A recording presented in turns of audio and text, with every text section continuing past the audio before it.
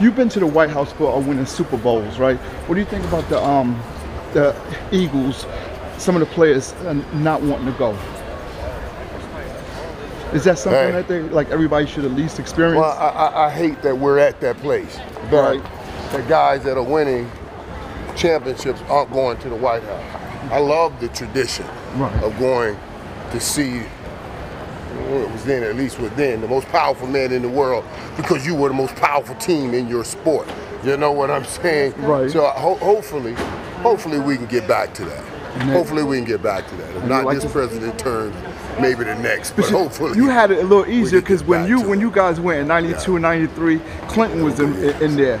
So it might have been, you know, would you have gone if it wasn't a president that you kind of voted for or anything? That's a hard one, man. It really is a hard one, man, because I do believe it's an honor. And you've earned that right by the way you played. So I feel bad for it, but that's what politics is. Everybody gets to express their opinions, and those guys are expressing their opinions. All right, thanks so much, Irvin.